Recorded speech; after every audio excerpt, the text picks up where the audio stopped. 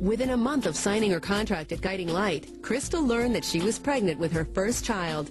And in 2002, she and Michael welcomed Jacob. I just wept when I first saw him, and I just felt, I think for the first time in my life, like everything was just right. Everything was just as it should be. A second child, Dylan, was born in 2003. If I had a wish to grant for my kids, I think I just want them to be happy. I want them to be who they are, and I want them to be happy.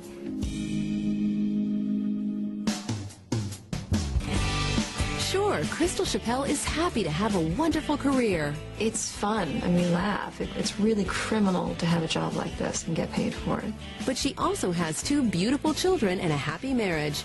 And that's what matters most to her. I'm proud of our family. It really is who I am.